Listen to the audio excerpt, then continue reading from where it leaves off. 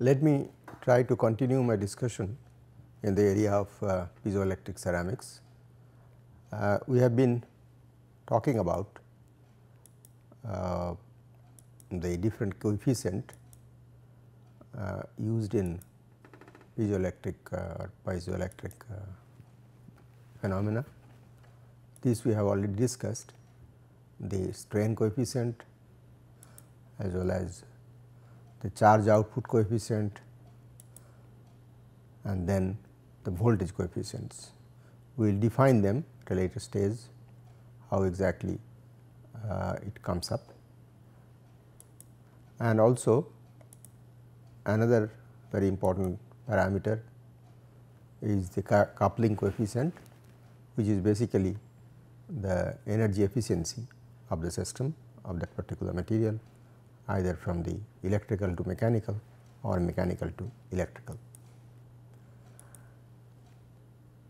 While keeping those things in mind, this we have already discussed, the coupling coefficient, that is basically a ratio of the two energy terms. There is one more important aspect to be noted for piezoelectric effect. We are basically applying a stress and generating a polarization or a voltage. Now, if you apply a instantaneous stress at certain time and then try to maintain that stress at a constant value, you do not change the stress, then the polarization which is generated does not remain constant over a period of time. In fact, it decays slowly or the voltage drops down. So, it is basically a dynamic process under which you get this effect of piezoelectricity. That is, you have to continuously vary the stress so that you get a continuous voltage.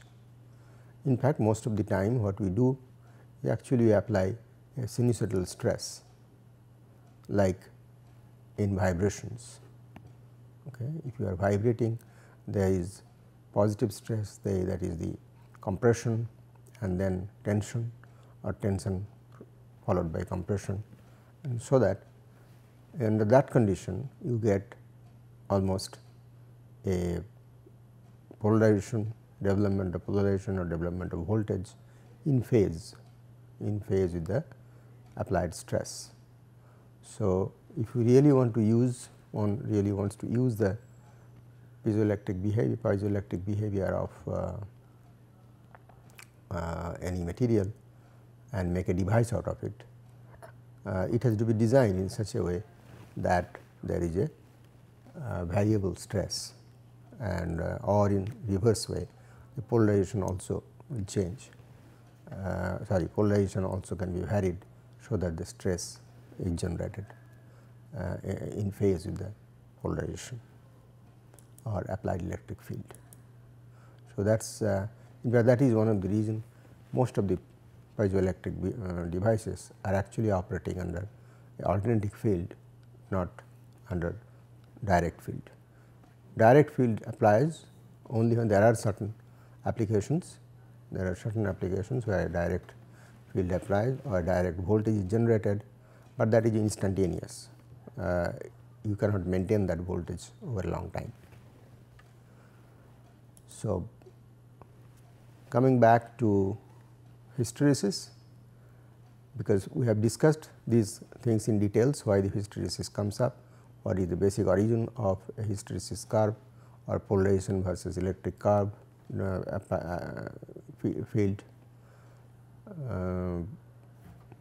It is basically because of the domain structure.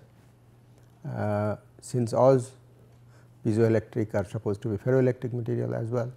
So, we have a domain structure here as well, and we have a hysteresis curve. So, this hysteresis curve is also a very typical characteristics of piezoelectric material as in case of ferroelectric material. In fact, they have the ferroelectricity in it.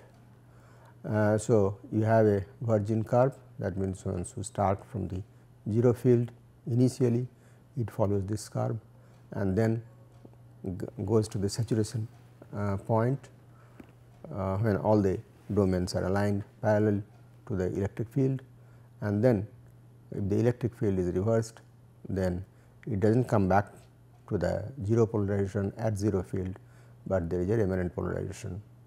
And then you have a coercive field in the negative direction to neutralize it, and then it follows and goes to saturation in the negative direction. So, that is the hysteresis curve we have with piezoelectric material as well as in case of ferroelectric material. However, we have a additional feature here, that is change of strain as a function of electric field. So, in ferroelectricity we did not have that effect. So, we did not have this kind of a curve. Here, since we are talking about mechanical energy or mechanical stress generated as a not only polarization, but it also generates a mechanical strain, and one can find out what is the strain what is strain generated as a function of electric field. So, it is obviously as initially, that is again the virgin curve, that is from the initial stage the poled material. Of course, these are all poled materials, and so in a poled material, if you apply an electric field, the strain increases following this dotted curve. Then if the electric field gets reduced, strain gets reduced, it comes to 0 once again following a kind of hysteresis pattern.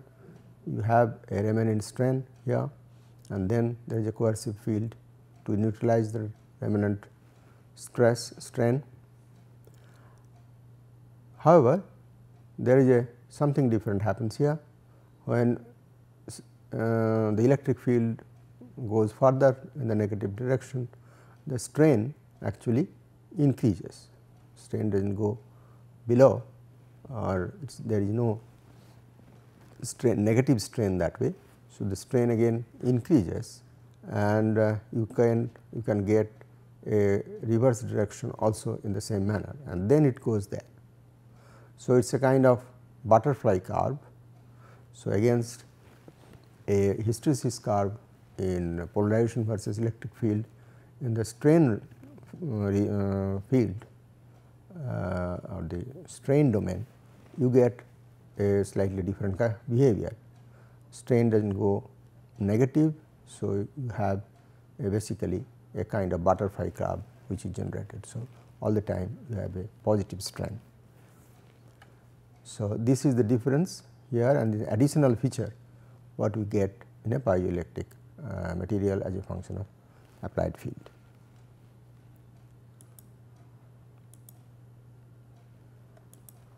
Well, with this descriptives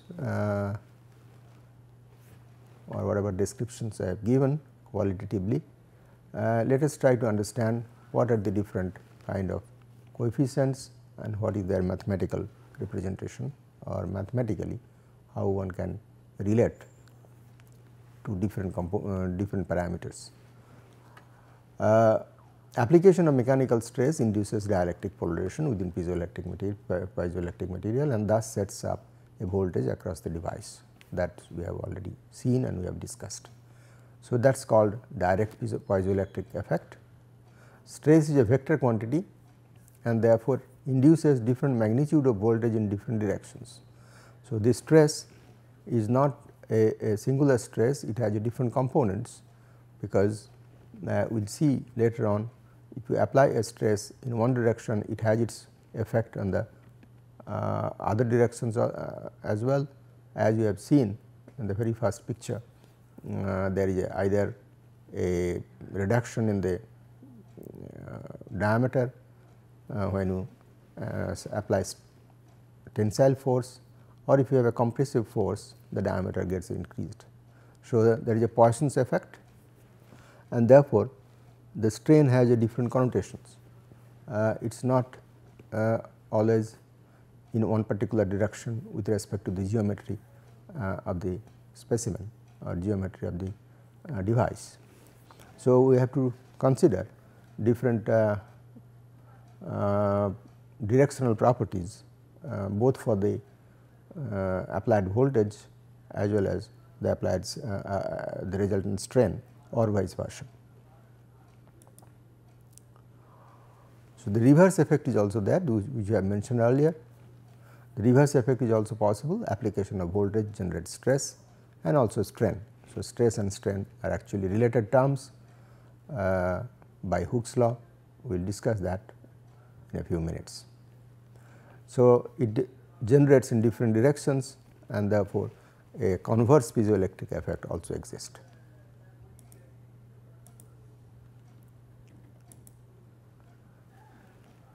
Both stress and polarization being vector quantities, the coefficients which relate them are quite complex in nature, and in fact, they form an elements of a tensor. Okay. So, these are the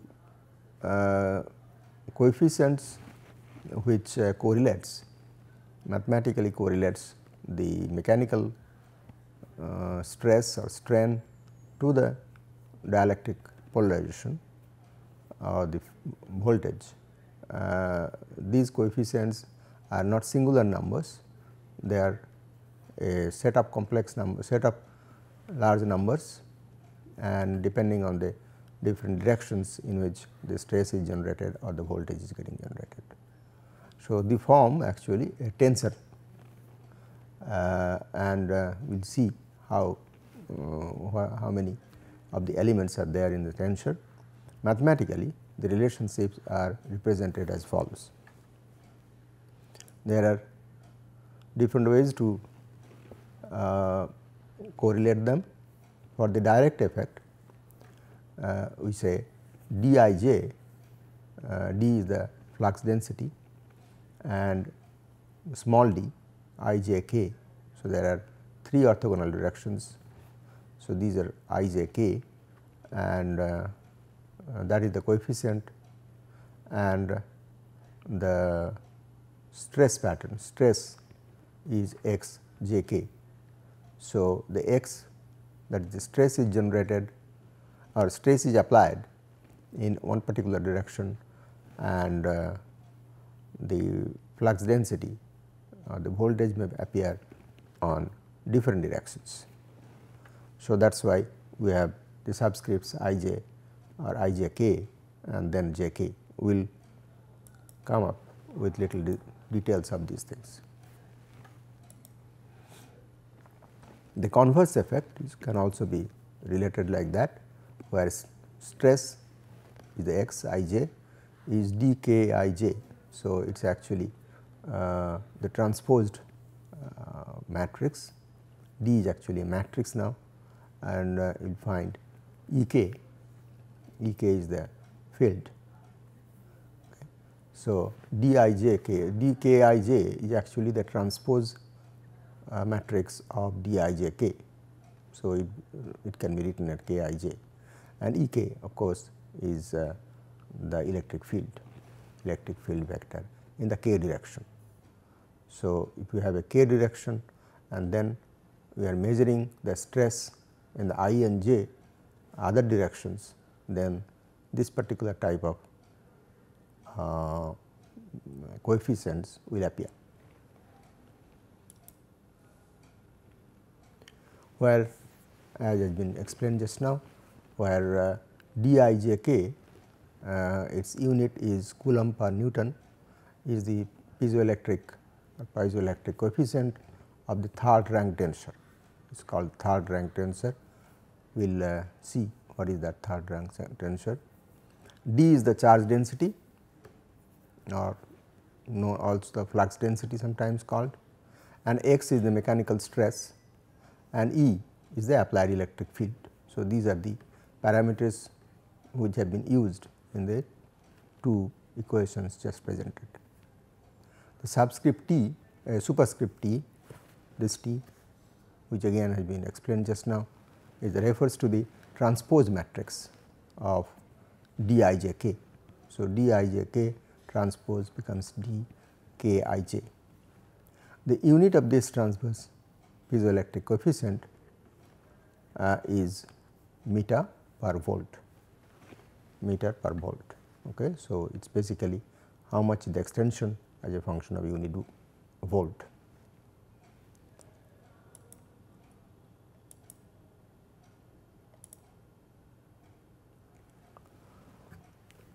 Now, the signs of the charge density, that is Dij and that of xjk depend on the direction of the mechanical and the electric fields respectively. Therefore, the piezoelectric coefficient Dijk can be either positive or negative, okay, because we have different possibilities of the stress as well as the strain, the flux density.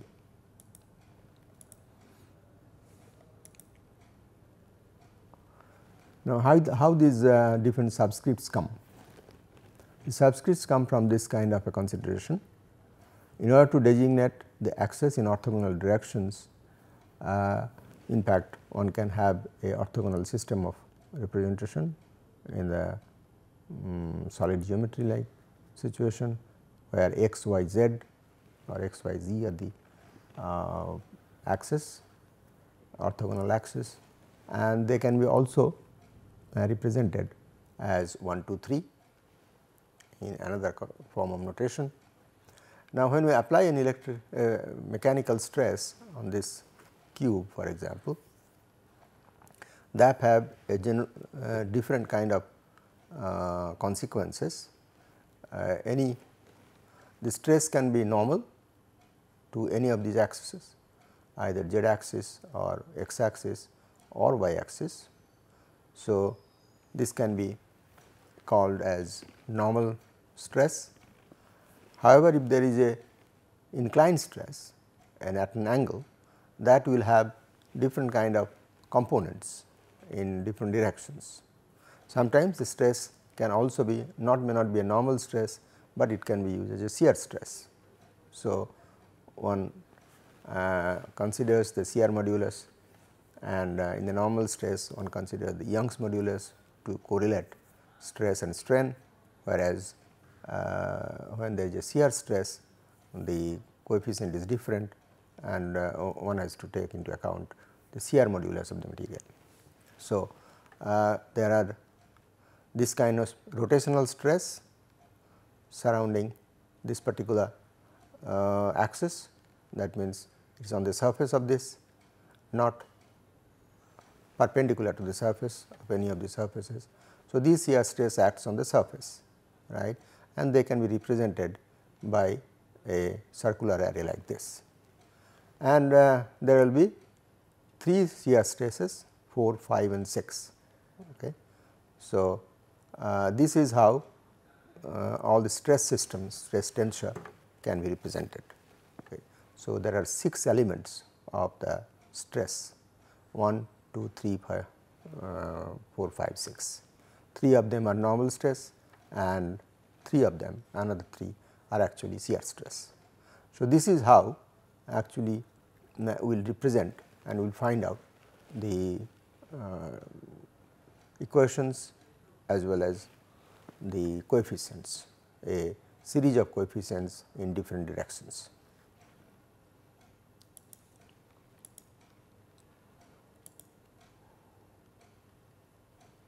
To link the mechanical and the electrical quantities, double subscripted coefficients, as for example Dij, are normally used. Okay. The first subscript indicated in the indicates the direction of the excitation, and the second subscript is actually second subscript denotes the direction of the system response. Okay. I will just correct that.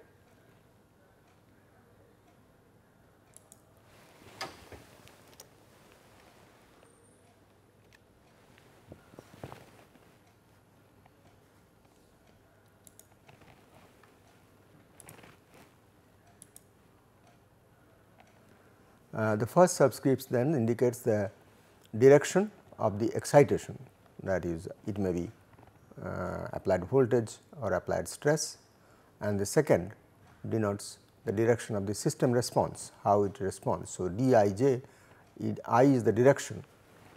If it is 1 2 for example, then 1 represents the direction of the applied stress, and we are measuring the response, the electrical field generated in the second direction, 2 directions. So, this is how actually the notations have been used. The most important coupling modes are 3 1, minus 3 1 and minus 3 3, that is I equal to 3 and j equal to 1, and or I equal to 3, j equal to also 3. So, 3 3 actually is the normal mode, whereas 3 1 becomes a CR mode. So, these are basically the how we denote a coefficient, a piezoelectric coefficients. Well, there are few more things to discuss. That is, in the minus 3 1 mode, the stress is applied in the direction of the perpendicular to the Pauling direction. Here Pauling direction is a reference, and so 3 directions as if it is in the z direction. So, assuming that the Pauling direction is in the z direction.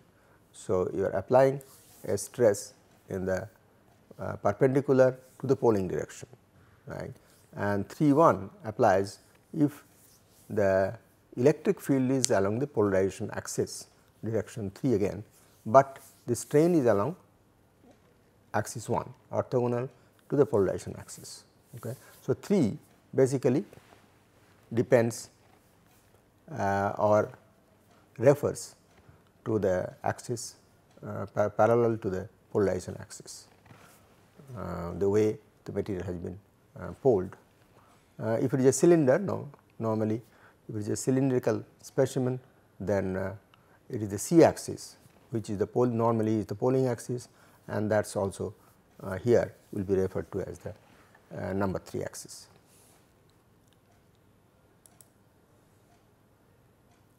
In the 3 3 mode, a force is applied in the same direction as that of the Pauling direction, as for example, compression of a piezoelectric block that is poled on its top and bottom surface, once again the same thing, and we are measuring the voltage generated also in the 3 direction, same direction. Here 3 1 for example, it is we are measuring the voltage in the orthogonal direction, a perpendicular direction to the top and bottom surface. Okay. So, this is how the whole thing is designated. This is the example, what exactly means by these are the modes which are normally used in many devices, and they are actually more important modes. Here, to exemplify the situation little clear in a clearer term, what we have taken is a strip. This is not a cylinder, but a strip, a rectangular strip of a piezoelectric material, and the directions are like this. This is 2 direction, this is 1 direction, and the vertical direction is 3 direction, or the z axis, x axis and y axis you can say. Okay. Now, this is what we call the 3 3 mode, where we are applying the stress along the 3 direction, the z direction. Okay. We are applying the stress along the z direction, it is a compressive stress, and then we are measuring the voltage also along the same direction between the 2 bottom and the top surfaces. So, the axis actually is parallel. Okay. So, the direction of the application of the stress and the measurement of the voltage is same. Okay. It may be reverse also, that means, if we apply a voltage in this direction and try to measure what is the deflection or the change in change of dimension along the same axis, then this becomes a 3 3 mode. Okay. whereas the same strip if it is stressed differently, I mean we are still measuring our voltage between the top and the bottom surfaces, whereas applying the stress in a orthogonal direction. Okay. We are now trying to pull along its length, okay. And then also you will generate some voltage here, because this also has a component because of the Poisson's relationship. So, if you apply a stress on this, actually there will be a compressive stress between the top and the bottom surface. So, just like this here. So, these are has some kind of a similarity. Either you apply a compressive stress along between the along the top and bottom surfaces, or apply a tensile stress along this. Okay. So, that will also result in a compressive stress between the two surfaces here, two parallel surfaces top and bottom. So, this becomes your 3-1 mode. Okay. We are applying voltage, one can say this is 3-1 or 1-3 depending on which kind of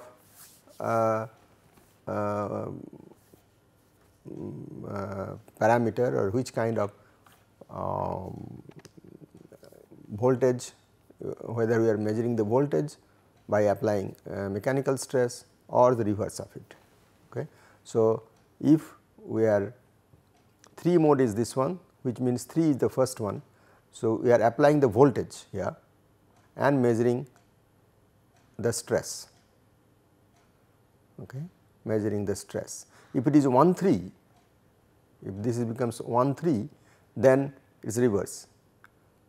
We are measuring the we are applying the voltage, sorry, we are applying the stress along one direction and measuring the voltage in the 3 direction.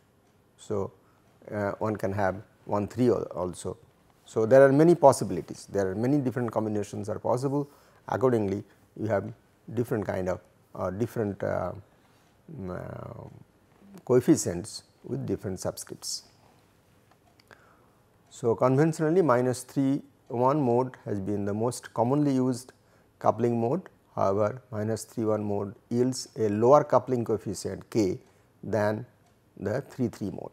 Okay. So, 3-3 mode and 3-1 mode has been described here, but if given an option 3-3 mode is much better, because the 3-1 mode yields a lower coupling coefficient. So, the energy conversion is little low in case of 3-1 mode compared to 3-3 mode, because both of them are parallel to each other.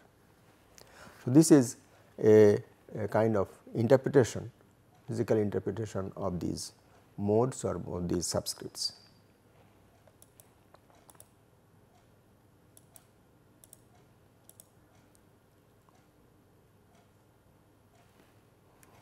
Sorry.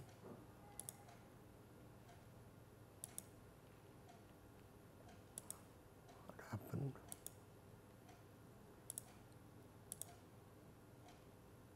Right. We have a little complex description of the same thing which we have discussed just now. For that, we consider in a slightly different way. The piezoelectricity is a combined effect of dielectric and mechanical behavior that we have been mentioning all along. According to the principle of dielectrics, one can write this equation. This that is we have seen in case of a normal dielectrics, right. This is d, the flux density is equal to epsilon, the permittivity, and the electric field. So, the flux density arises because of the application of the electric field, and the coefficient is the proportionality constant is actually the epsilon or the permittivity of the material or the dielectric constant. So, higher is the dielectric constant, flux density will be high for the same applied field. And since we are talking about a mechanical system as well, because two things are different, they are to some extent compatible, but they have their own identity.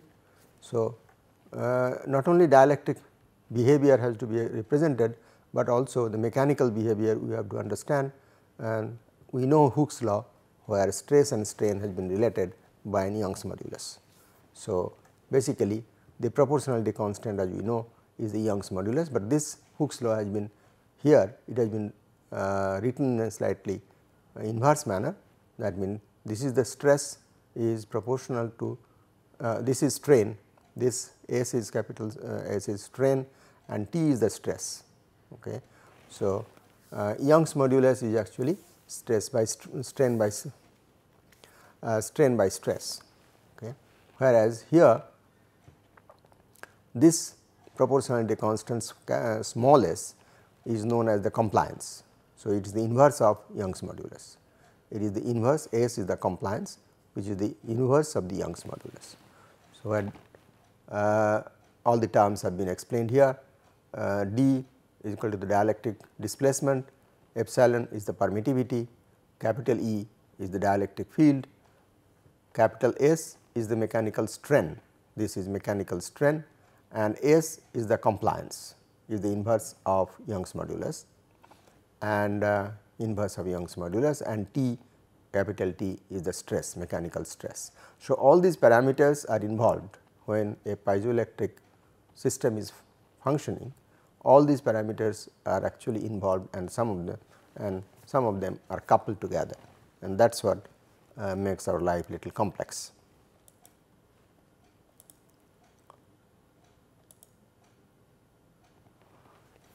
So, one can write a in the form of a tension notation, considering that the direct and the converse piezoelectric effects and the coupled equations to describe the phenomena. This phenomena is described by what we call a coupled equation, because in the same system, in the same material, we have two different effects of two different parameters. Okay. One is the stress T and another is the electric field. So, both these things are operating on the same system. So, you have this one, what is the strain. If you want to find out what will be the strain, that means deformation of the material, it arises both because of the application of stress here and also application of the electric field. So, both these things are simultaneously operative, so that a strain is generated in a particular direction.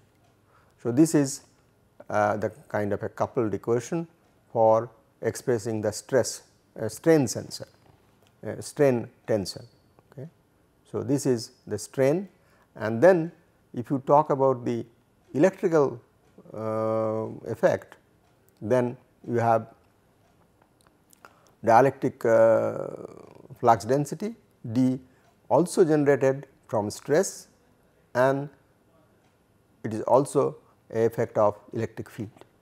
So, in both the cases, whether this is stress and electric field, both is generating a strain, mechanical strain, and also both of them can generate a dielectric displacement or the flux density. So, that is why they are called coupled equations, and these are the two effects. One is the direct piezoelectric effect, other is the inverse converse piezoelectric effect, where D is this one, D is a coefficient, proportional, some kind of a proportionality constant, is the matrix actually. This becomes the third bracket, or the square bracket actually represents the matrix, and the second bracket here represents a tensor quantity. So, the direct piezoelectric effect, and dt is the transposed matrix for the converse piezoelectric effect, the superscript E, is here, E indicates either 0 or a constant electric field, that means stress strain at constant electric field, which is actually a coefficient. And then we have the superscript T, also there is a superscript T here with the epsilon superscript T, that indicates a 0 or a constant stress field, and the superscript T stands for the transposition of the matrix, which has been already mentioned. So, these are the basic two equations which describes the overall phenomena of piezoelectricity. Okay. One is the direct piezoelectric effect, another is converse piezoelectric effect. The lower one is the converse piezoelectric effect and the upper one is the direct piezoelectric effect. Now, this can be expanded, to a large extent, and there are many symmetry elements, or because of the symmetry of the geometry, many of the coefficients are actually 0, but there are some real values here or finite values in this. These are one set of coefficients, and these are another kind of coefficients. So, in fact, there are 3 different coefficients. One is S coefficient, or the strain coefficient, this is the piezoelectric coefficient D, and this is the dielectric coefficient, okay, epsilon. So, that also have different directional properties. Okay. So, here you have, we have seen earlier, this is the strain. Strain can have 6 different axes, along 6 different axes. These 1, 2, 3 are the normal strain, and 4, 5, 6 are the shear strain. So, these are 6 element tensor here, and then stress,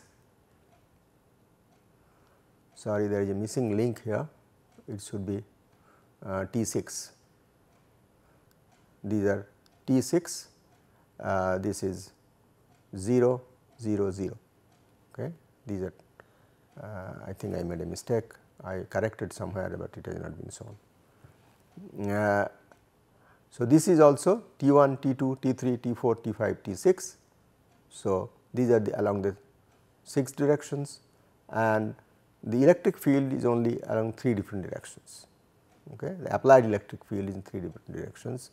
We are not applying electric field along any surface. So, electric field is applied along the orthogonal directions only. Okay. So, these are the total, one is the direct and there is the converse effect. Now, all of them, all the coefficients are really not effective. Okay. Some of them, as you can see in all these matrices, some of them are effective and some of them are not, and that of course, it is a particular symmetry element present, the strain charge relationship for the crystals with tetragonal symmetry. Okay. When there is a tetragonal symmetry, this happens. If the structure is different or the geometry is different, then of course, others will be operative, this may not be operative. So, it all depends on the in an ideal case, all these 6 into 6 36 and here 6 into 3 18, there are 9 here 3 into 3 and there again 6 into 3 18, all of them will be have a finite value, but most of the cases, because of the particular symmetry, cylindrical symmetry or a tetragonal symmetry what we have mentioned here, because of that some of them do not operate or do not appear actually. So, we have seen here, we were earlier discussing about 3-1 mode, this is your D3-1 mode and this is your 3-3 mode.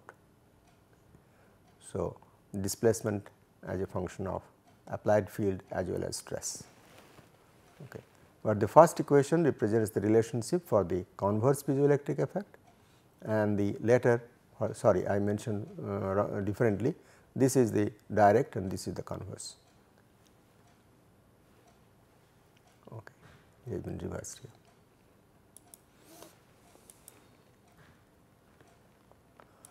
Well, with this little background, let us go to what are the things we can design with a piezoelectric or piezoelectric material.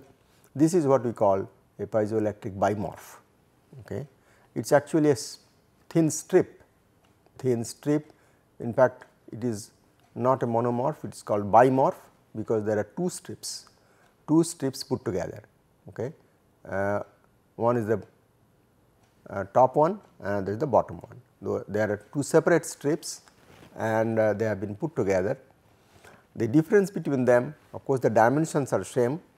It is a rectangular strip, very thin rectangular strip with small thickness, maybe within a millimeter or so. And the major difference here, you can see they may have two poling directions. Okay.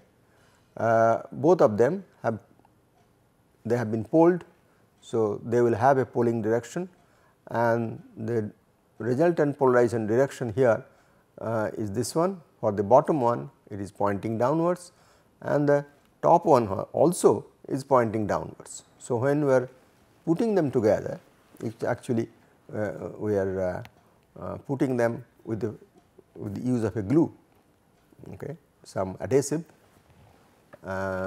Sometimes a metal can also be used in between, but when we are putting them together in such a way that in both the things, both the strips, the polarization axis is same, they are pointing downwards, and we apply a voltage across this. This is a positive voltage and the this is the negative voltage on this side. If the polarization axis is like this, this strip will expand in this manner, will extend, its length will increase in this manner uniformly because of this particular characteristics or relationships. So, this is positive and this is negative, and it will expand in this direction. Whereas, in the top case, you can see here these polarization directions are different. So, they have been put in such a way, they have been, while they have been glued together, they have been put in such a way that the polarization axes are different, okay? One pointing downwards, another pointing upwards. In such a situation, one will try to expand, the other will try to contract. Okay? So, this lower one is trying to extend just in this particular case. So, here one also, both of them are trying to expand along the length. Here the lower one is trying to extend or expand, whereas the top one is trying to contract. As a result, what will happen? It will bend, the whole strip will bend. So, just by designing the configuration, the way we configure the materials, one can have two different effects, and both of them have their implications. For example, by this process if you apply a very high frequency, it will basically try to vibrate. Okay. Once you put to the positive field here, negative field on the other side, and next moment if you change, it will bend in the opposite direction. So, as a result, if you have a applied voltage, high frequency applied voltage, this whole thing will start vibrating and it can generate noise or a particular frequency, not necessarily noise, but a sound wave, a audible, depending on the frequency, a audible sound can be made, a ultrasonic sound can also be generated. So, this is a very useful design for utilizing the piezoelectric effect of a material. Here, of course, this also has its own utility. It is expanding. it is expanding or contracting.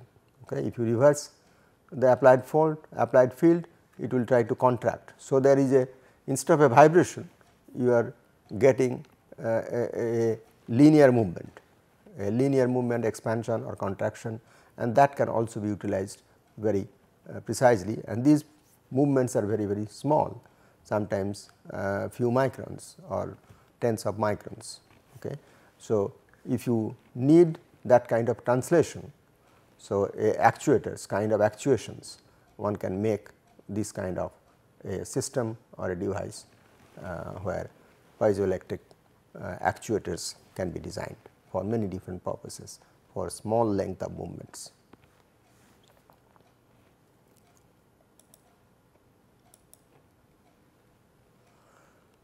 Well, this is another kind of design. This is another kind of design where the piezoelectric ceramics have been sandwiched between two metal plates, very thin layer of metal plates. However, there is a gap in between. Okay. So, this is also another, this is basically to enhance the vibration or increase the intensity of the, it is a kind of amplification one can generate by applying these metal plates. Of course, metal plates also have another very important usefulness, because this is expanding or contracting and vibrating depending on what kind of electric field one applies, and therefore, there is a lot of mechanical stress gets generated in this thin strip of ceramics. And ceramics, as is well known, it is basically a brittle material, and it has its own problems of crack propagation and so on.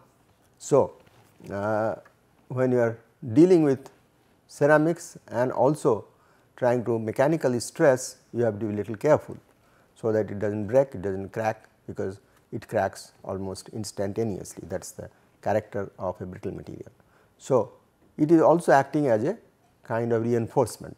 Metal can withstand much higher stress, and it is a plastic material, it is not a brittle material. So, metal it is kind of a reinforcement for the metal for the ceramics, but at the same time it also acts as an amplifier. So, if you want to generate a vibration or just a minute,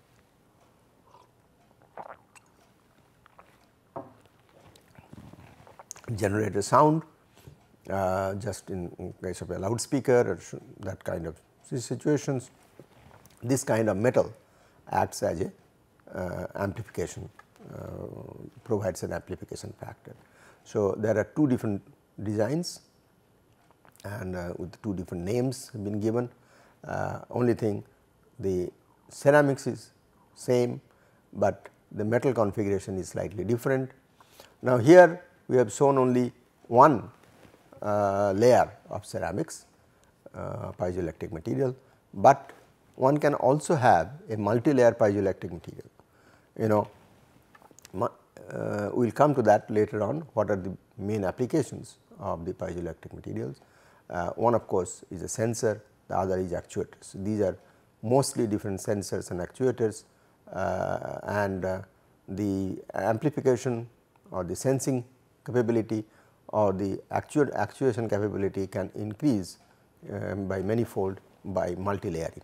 Earlier we have seen in a multi-layer capacitor, the effectiveness of a capacitance or the overall value of the capacitance can be enhanced by multi-layering with a sandwich structure. In between you have electrode, metal electrodes. Here also very similar amplifications can be done. You can use very thin layers of piezoelectric material and then screen printed metal films. So, multi-layer structures are also used quite extensively for enhancing the actuation property, particularly the load bearing property. The load bearing property, because when you are trying to actuate in the sense you are trying to physically move something, physically change the dimension, physically change the position. So, you have to move different kind of loads. Okay. You can you need different kind of mechanical stress. So, that mechanical stress gets enhanced. One is the vibrational enhancement, that means the amplitude of vibration. So, that is one kind of enhancement or amplification. The other thing is the amplification of the total load bearing capacity, that means how much load it can move, okay, or physically move from one position to the other. So, that can be enhanced by multilayering. So, although the property the inherent property of the material remains same, but just by designing a different configuration one can enhance the property to a large extent. So, these are some of the ways one can use piezoelectric materials.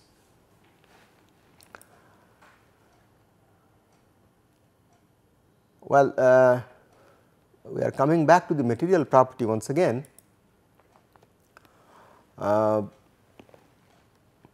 We have not discussed too much about the material so far. Generally we have discussed the properties and how one can design, what is the relationship between the polling direction and then how a bimorph can be bent or increased in dimension longitudinally and so on.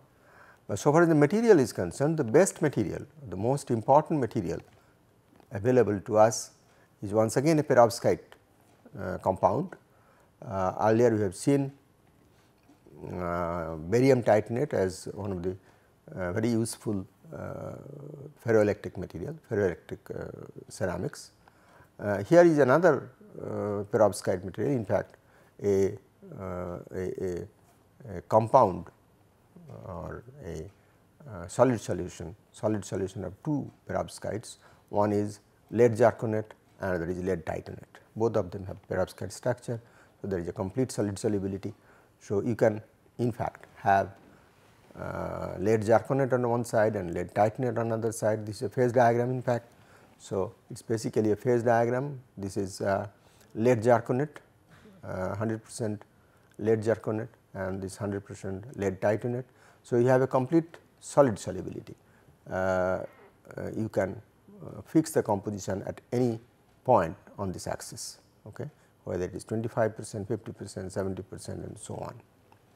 Now, this is basically the phase diagram and it represents various different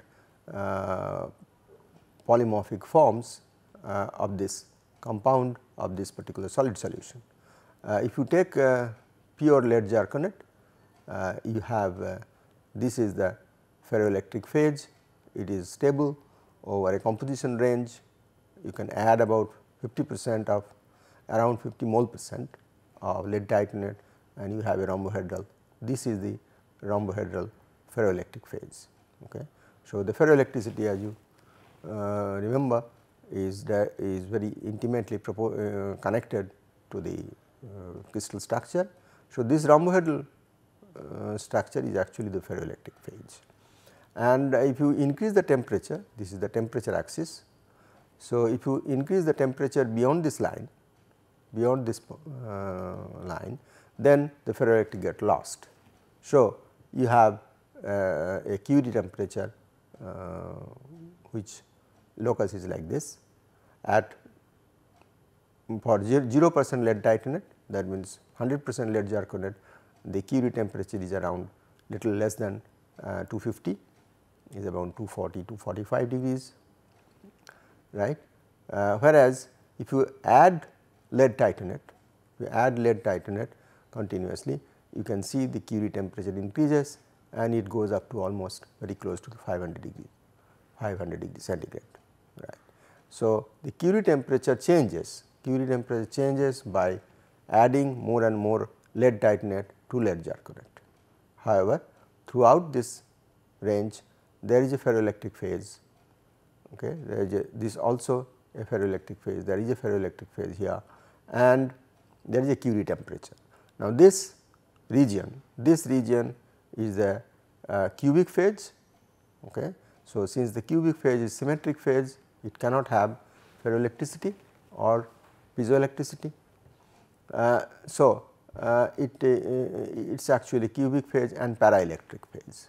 Okay. So, it is a simple dielectrics or a linear dielectrics, whereas below this Curie temperature it is both ferroelectric and also piezoelectric.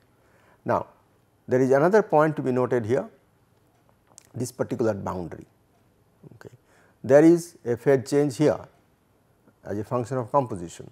This is rhombohedral phase and this is tetragonal phase. Both of them are ferroelectric phase, no doubt, but the structures are different.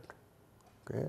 This is a rhombohedral phase, this part is rhombohedral phase and this part is tetragonal phase, and this is what we call the boundary between rhombohedral, where the rhombohedral phase is changing to tetragonal phase, and this particular boundary is called morphotropic phase boundary, and that has a very important connotation on the property of the ferroelectric or the piezoelectric material, particularly the lead zirconate and lead titanate solid solution of lead zirconate and lead titanate, which is in short called PZT.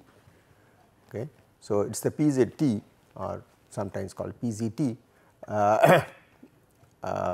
This is a very important piezoelectric material, and it has been extensively used in industry for many different devices. We will discuss little bit of that in the next class. Okay. So, for the time being, goodbye and thank you.